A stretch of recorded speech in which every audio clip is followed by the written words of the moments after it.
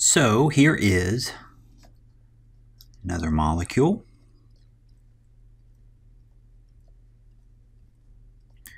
And this is an acid. It's protonated on the nitrogen. This is a type of aniline, an aromatic amine. The nitrogen is on a benzene ring. And this can be deprotonated, undergo this equilibrium we've seen so many times. Lose that proton, form the conjugate base. In this case, the conjugate base is neutral because our acid started with a positive charge. And this molecule, this protonated dimethylaniline, has a pKa of around 5.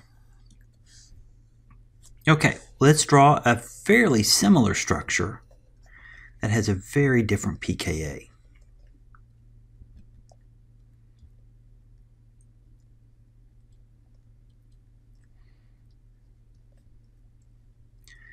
And this molecule looks like this.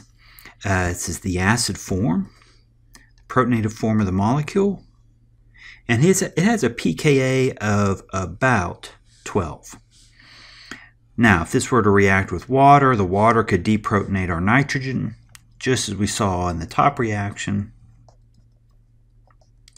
to give us this. This would be our conjugate base.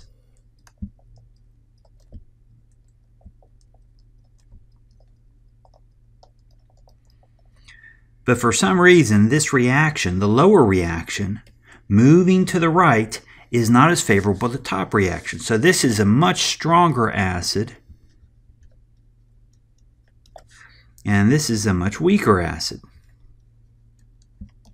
Well, the difference must be, whoops, get that out of there, must be in this attached ring. So what is going on here? Now, as it turns out, if we explored this when we drew resonance forms and thought about where the charge is and the electronegativity of the atom and the size of the atom and all that kind of stuff, all our usual tools, we'd have a hard time explaining this. This example, as it turns out, falls beyond the 6 reasons that we learned about. What's actually going on here, and it's somewhat intuitive, is you have this hydrogen, and it is sandwiched between these 2 nitrogens. Yeah, it's going to drive me crazy. Sandwiched between these 2 nitrogens, and both these nitrogen lone pairs are simultaneously holding on to our hydrogen. Let's finish our structure. And since there are 2 nitrogens holding on to the proton, it's held more tightly. If the proton's held more tightly, the structure is a weaker acid, as we showed on the left.